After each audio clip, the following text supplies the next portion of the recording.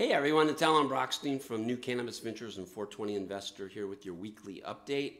It's just more of the same. Every week, seems like we're going lower and lower. I know a lot of people are looking forward to a new year, hopefully a new change in the trend. This week, the market fell, I think, about 5.5%. This included a little rally on Friday, so Thursday. It set a new 52-week low. Weakness abounded. There was no shortage of it. Friday's strength was really driven primarily by the Canadian LPs, the large ones, had a pretty big bounce. It has been a very long 10 months since February. It's been literally 10 months since the market peaked. Again, tax loss selling, window dressing, hedge funds on the sideline. These are all things that could continue to impact market prices over the next few 10 trading sessions, or nine trading sessions is what's left. So with that said, there was a lot of news last week for December as the year draws to an end. And we publish various types of press releases. They tend to be either related to M&A, to financing, or to financial reports. And we had examples of all of that this week, the most important of which made it to the newsletter. So the first one, I'll hit all the M&A type stuff. The first one was kind of a surprise, maybe not. Canopy Growth divested its German pharmaceutical operations. This is going to diminish their revenue rather significantly, by the way. While they haven't grown sales there since they acquired that in 2019, it is a reasonable amount of revenue that will go by the wayside. This is a unit that sells both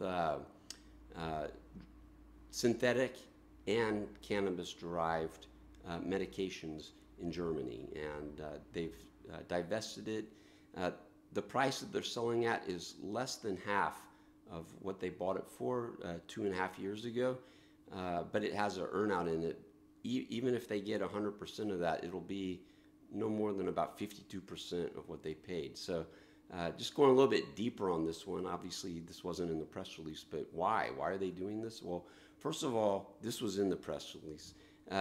They mentioned some sort of $50 million expense they were going to have to absorb due to some restructuring issue. I was like, wow, they never talked about that. So part of the reason for the sales to avoid spending precious cash. But that gets to the second part.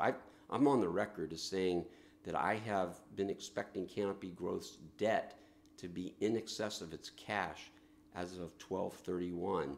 I'm going to back off that because they're getting in the cash from this. So, but I think that's what's driving it. A little bit of a cash crunch at Canopy Growth as they've been borrowing more and more money and spending it either through their operations or, for instance, the WANA option.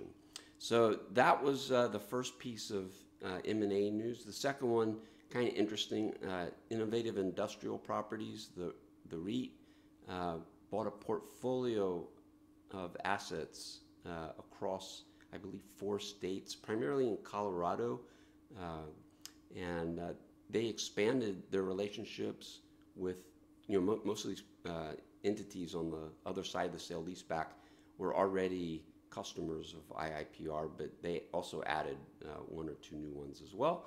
And so this has been one of the big stories this year, the increasing availability of sale-leasebacks, and IIPR's been able to access a lot of capital, and this, I guess, was a way for them to bulk up their portfolio in an easy way by, instead of signing new sale-leasebacks, looking at an existing portfolio and adding. In terms of capital raises, I'm happy to say nobody's selling stock, that's for sure.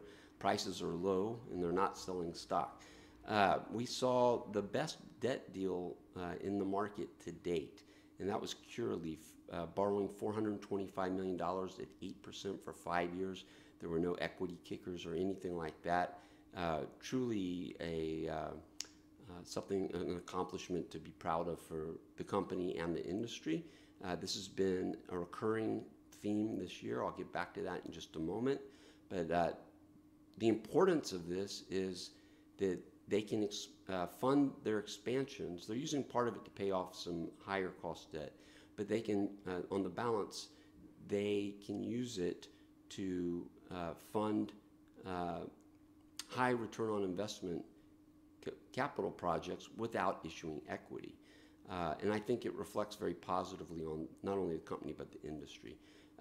Additionally, Glass House was able to raise $100 million in debt to help build out their big California project. Like it or not, some people are not excited about that. Some people are real excited, but it was a big question mark. I personally was a little surprised the stock didn't do better on the announcement. It is very important. The company bought this asset and needs to develop it, but maybe it reflects just the weakness in the overall California market and the concerns of some that this project's not going to fare well. I'm not going to share my opinion. I'm just telling you what some people say. The third capital raising news item was tag team. AFC Gamma and recently public Chicago Atlantic teamed up to lead a $150 million debt deal for acreage. And again, another example of debt capital becoming available. And then finally, Valens, Canadian LP, borrowed $40 million at 10% for 2 years. It kind of struck me as expensive, short-term and expensive. And when I'm looking at some of these American deals, wow, you know, they're federally illegal and they're getting better terms.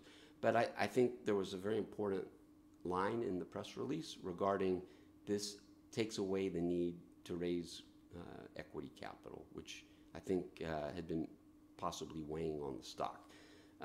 So it took a day or two for the stock to respond to that, but it was up a lot Friday in a better tape, but down on that news Thursday. All right, the third type of news, as I mentioned, financial reports. We had two of those this week, Fire and Flower and Hexo, two of the highest revenue generators in the Canadian market. Of course, High Tide. Of course, Fire and Flower doesn't get it all from the Canadian market.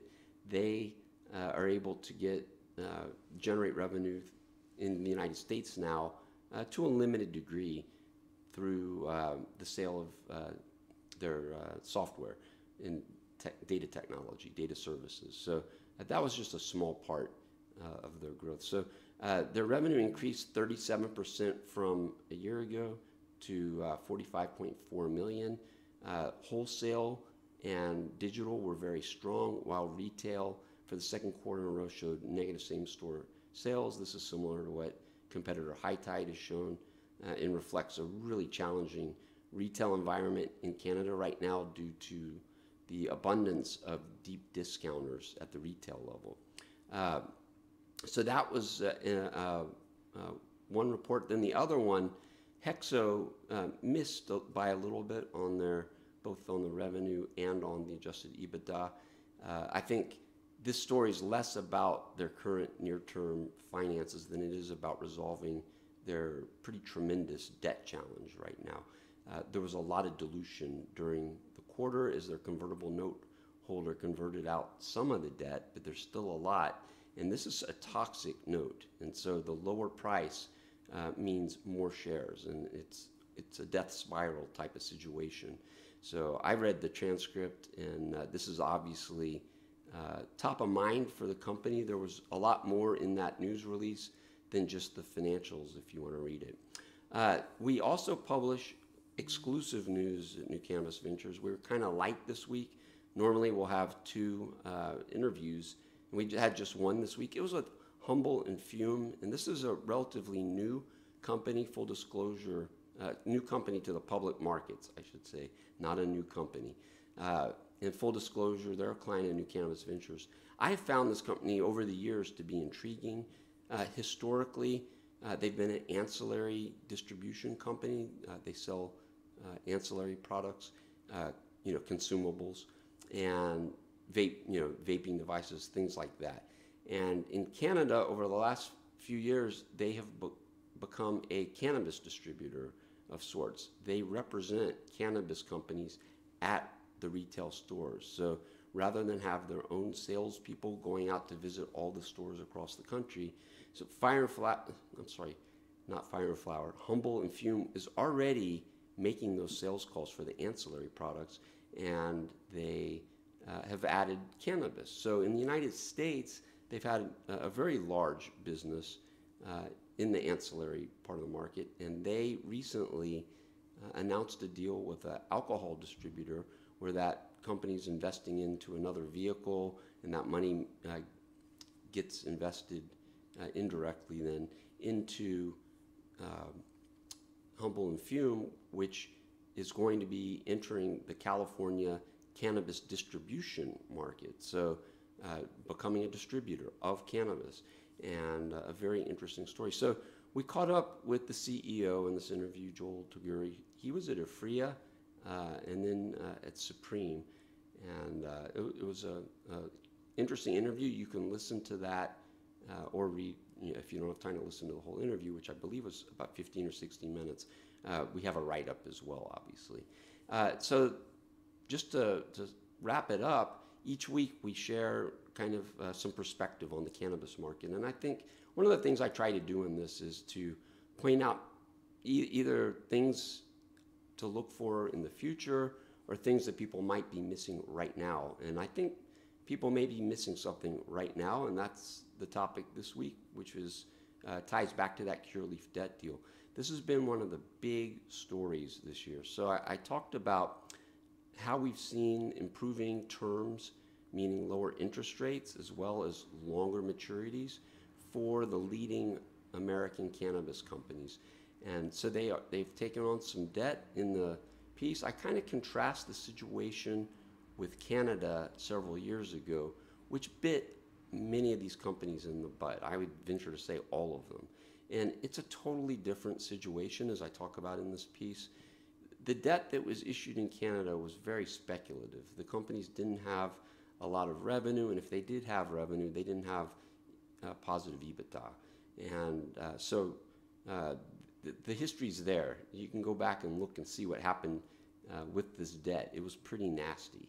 The best example is Supreme Cannabis. It was like a $2 convertible that they ended up renegotiating and converting it at 20 cents. It was terrible, massive dilution. So I talked about how this is favorable. I don't want people to think that there's just one side of that sword. It's a two-edged sword. Taking on debt always has risks, so I talked about that as well.